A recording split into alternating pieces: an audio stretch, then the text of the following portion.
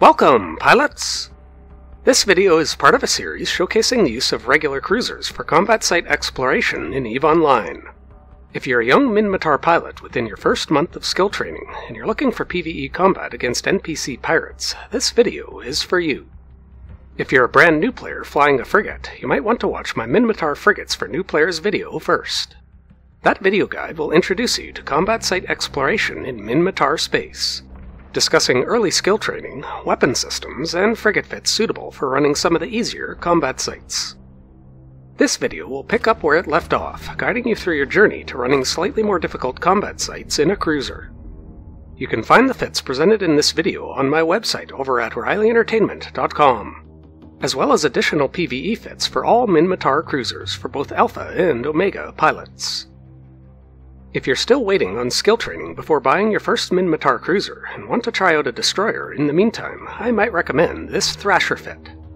You'll be able to run sites like the Angel Creel Corp mining site, so long as you can find one that isn't bugged out, as well as the Angel Hideout. These sites are restricted to destroyer-class ships or smaller, so you won't be able to run them in a cruiser. To fly Minmatar cruisers, there are a handful of skills you'll first need to train. The most obvious is Minmatar Destroyer, followed by Minmatar Cruiser.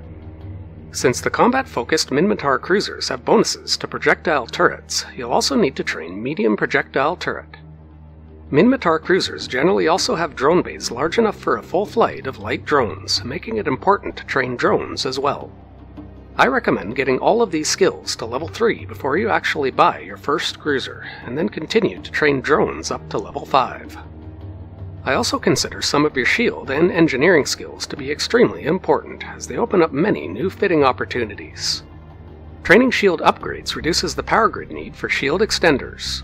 I recommend training this to at least level 3 for the time being, with a plan to train to level 4 later in order to be able to fit Tech 2 shield extenders and shield amplifiers. Shield operation and shield compensation are also important for the use of shield boosters. For now, I recommend training this to at least level 3, again with a plan to train to level 4 later. Training energy grid upgrades to at least level 2 allows you to equip a large cap battery, helping you run your shield booster for much longer during combat. Training weapon upgrades to level 4 allows you to equip Tech 2 gyro stabilizers. It also opens up advanced weapon upgrades, which reduces the power grid consumption of all weapon turrets and launchers. Once these core skills have been trained, I also recommend continuing to train your gunnery and drone support skills. For weapon turrets, Minmatar pilots can actually postpone training controlled bursts, since projectile turrets do not use your capacitor. The remaining support skills include motion prediction, rapid firing, sharpshooter, surgical strike, and trajectory analysis. For drones, it includes drone avionics, drone navigation, drone durability, drone sharpshooting, and drone interfacing. Minmatar pilots can start out with just light drones in cruisers. You can also consider training hull upgrades and mechanics to at least level 3, and perhaps to level 4 if you plan on fitting an active armor tank. For the purpose of this video, I'll be recommending a shield tank, which holds up much better when fighting against the Angel Cartel. The core navigation skills are also useful getting to at least level 3. This includes navigation, evasive maneuvering, warp drive operation, and acceleration control. My first Minmatar PvE combat cruiser fit is a Rupture fit with artillery, an afterburner, and an active shield tank. The Rupture has bonuses to medium projectile turret, rate of fire, and damage. Its drone bay and bandwidth allow for up to 1 medium drone and 4 light drones, though I tend to just stick with light drones, giving me a single spare in case I lose one. The Rupture is much more forgiving on your power grid than the Stabber, making it a great candidate for your first PvE fit cruiser.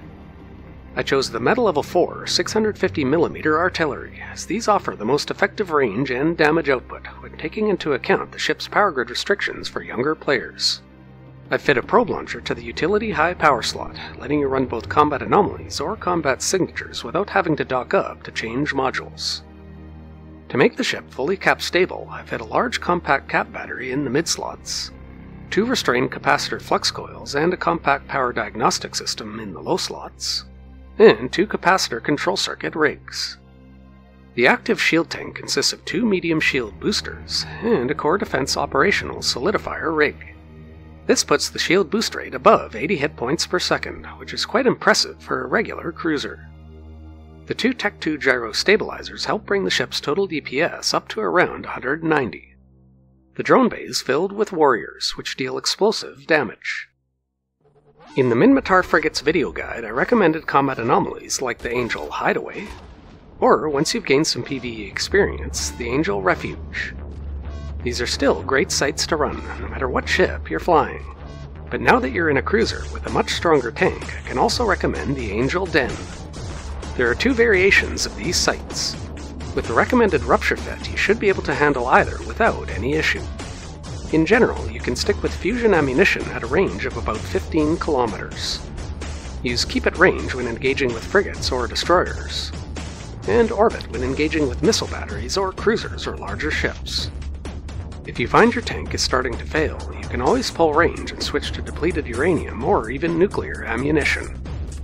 If you find you're frequently missing smaller targets, engaging outside of 20 kilometers with depleted uranium may be helpful, as it provides a small bonus to tracking speed. If you're itching to use your probe launcher, your new cruiser is quite capable in several extra combat signatures that I left out of the Minmatar Frigates video guide. The first is the Angel Lookout. Your tactics here won't need to change much from a den site. The second site is the Angel Repurposed Outpost. While you won't be as competitive as more experienced pilots flying faction cruisers, this is a great site to gain PvE combat experience. You'll face a large number of frigates through 5 pockets, so expect it to take at least 15 minutes. The loot potential can be quite high if you get particularly lucky. As you continue to train your skills, there are several other fitting options you might consider while flying a Rupture. You can try upgrading to 720mm artillery cannons for a little extra range and damage, though this updated fit has to give up quite a bit of its shield boost amount to do so. This upgrade is more beneficial once you've fully trained medium projectile turret, along with all of your gunnery support skills. If you find yourself outside of Minmatar space, you might be looking to switch to an active armor tank. This Rupture Fit would do well against Blood Raiders or Sanchez Nation. An entirely different option involves switching to autocannons, which require you to engage at much closer range. My next Minmatar PvE combat cruiser fit is a Stabber fit with autocannons, an afterburner, and a passive shield tank.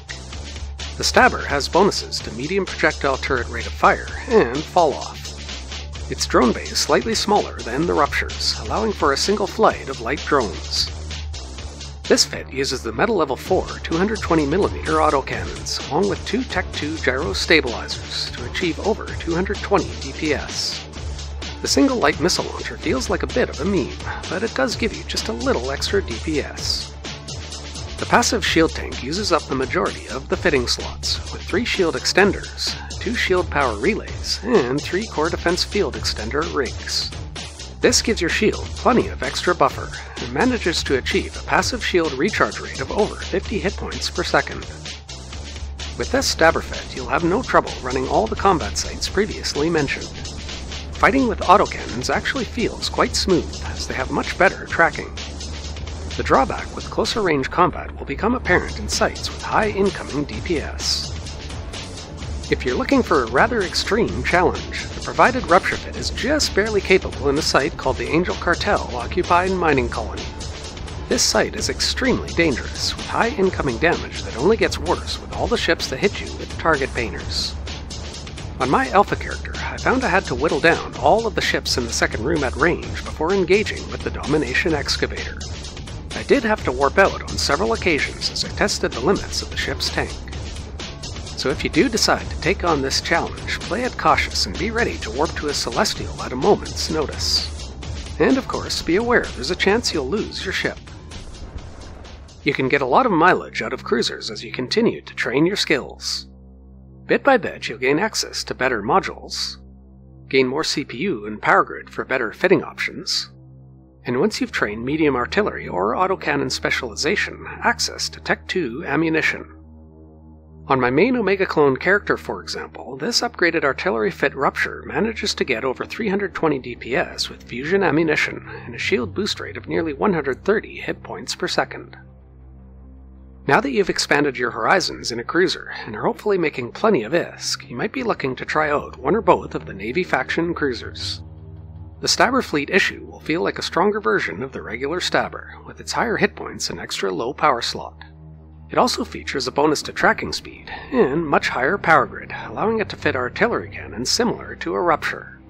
This dual-boost artillery fit with Caldari Navy Hornets should fare better in the Angel 4 of 10 than my test run did with the Rupture.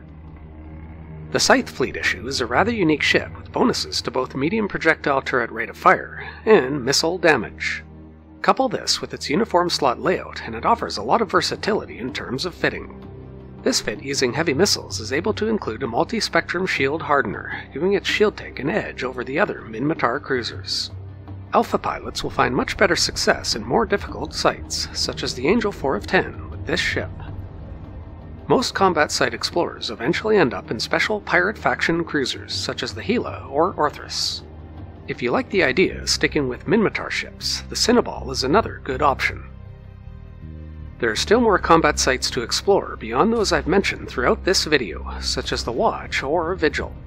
Once you have the ISK to easily replace your ship, I encourage you to fearlessly try them out for yourself. If you ever need a little help running any combat site you find in high security space, you can check out my comprehensive library of video guides right here on this channel. If you're looking for a way to support me directly, I recently started a Patreon account for bonus gaming content. You can find the link for it in the description box below. Stay tuned to Riley Entertainment for more EVE Online combat site guides, and smash that like button if you enjoy my content.